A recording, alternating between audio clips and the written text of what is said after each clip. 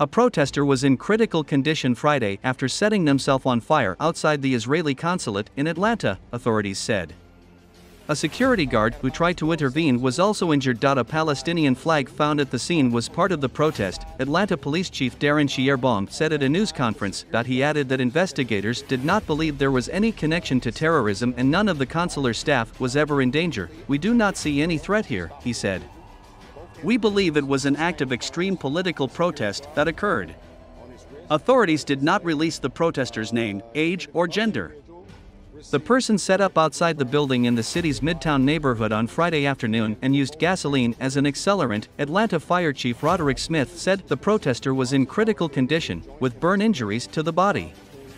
A security guard that tried to stop the person was burned on his wrist and leg, Smith said.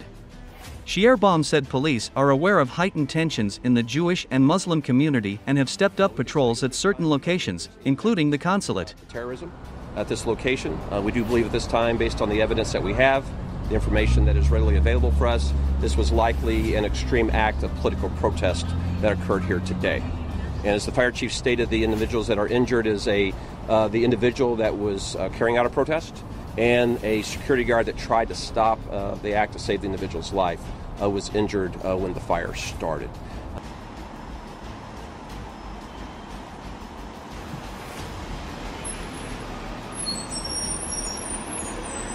The community is safe. This department is aware of the tensions that are present right now in the Jewish community and in the Muslim community. We actually have dedicated patrols that are occurring at this location and at other Jewish and Muslim communities in the city. One of those officers was here and responded quickly once the incident occurred. We continue to ensure that everyone is protected in Atlanta, Georgia, regardless of your religion, regardless of your heritage, regardless of your nationality.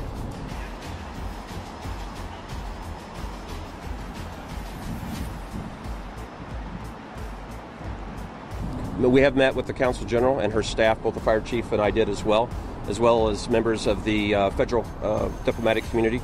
Right now, we're not aware of any credible threat against this location, against the embassy, the consular staff, or anyone in this building. We believe this building remains safe, and we do not see any threat here. We believe it was an act of extreme political protest that occurred.